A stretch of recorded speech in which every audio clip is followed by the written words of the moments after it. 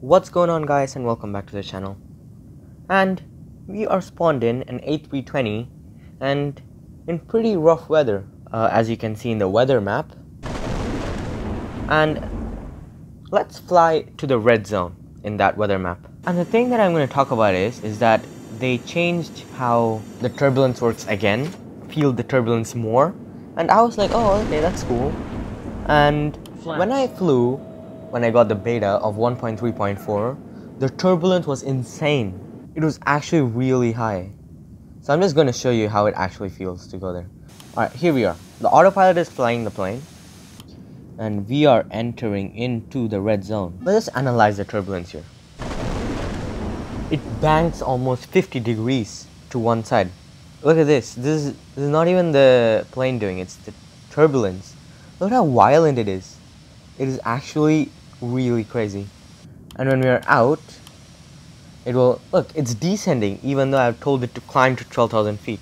Alright, let's fly into the other one. But also the fact that it doesn't, there's literally no turbulence when you're at cruise level. That is kind of disappointing, you know, because you do get turbulence in when you get up to cruise, but it is kind of lacking in turbulence. But I would say this is still pretty rough. You know, a plane does not usually bank almost 50 degrees when it is in a thunderstorm. And the wind isn't even that much. How much is the wind? The wind is 10 knots. That's like regular wind. Alright, we are heading right for it. Maybe turn a little bit that way. Alright, here we go.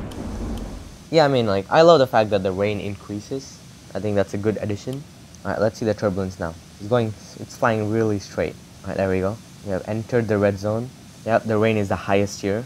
Look at this. Like, look at how much is banking to one side. That's almost 40 degrees, at least 50. Look at this bank to a turbulence. And from one side directly into the other, it's actually insane. Whoa, okay, that is a lot. And look, the autopilot is turned on. It's not in nav, but I've kept everything else stable. It bangs way too much, honestly. Like, I mean, really, even though if it's red, it doesn't mean the plane banks 60 degrees to one side. Alright, we have flown out, you know, rain has decreased. Hope you guys enjoyed the video. You know, do check it out. You know, if you have a thunderstorm, you can go fly there for some insane turbulence.